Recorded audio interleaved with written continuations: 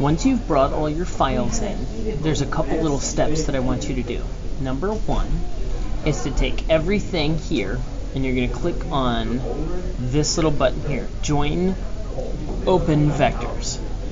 If it doesn't give you this option to join, then you're good to go. If it has open vectors here, you're going to hit join and then close. The next step is to nest all of these files. The way I have it set up, don't change these, but they should be 0.375 and 0.5, and we're going to go to preview. It puts them together like this. So your next step is to come down to where it says, where the heck is it? It is called fillet right here. Okay, it's called fillet, and it's right above this piece right here. We're going to click on that.